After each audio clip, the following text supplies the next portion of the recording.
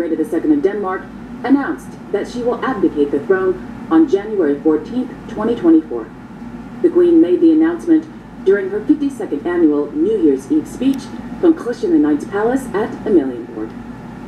In her speech, the Queen said, quote, "In 2 weeks' time, I have been Queen of Denmark for 52 years. Such an amount will leave its mark on anybody, also on me.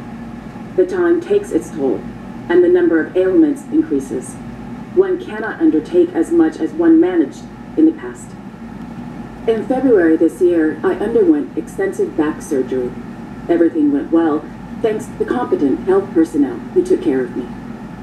Inevitably, the operation gave cause to thoughts about the future, whether now would be an appropriate time to pass on the responsibility to the next generation. I have decided that now is the right time. On the 14th of January 2024, 52 years after I succeeded my beloved father, I will step down as Queen of Denmark.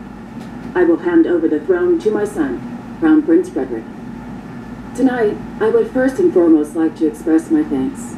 Thank you for the overwhelming warmth and support which I have received during all these years. Thank you for the changing governments with whom the collaboration always has been rewarding. And thank you to the Parliament, who have always vested their confidence in me.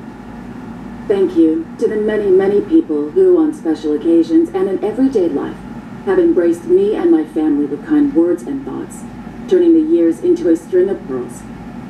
The support and assistance which I have received throughout the years have been crucial to the success of my task.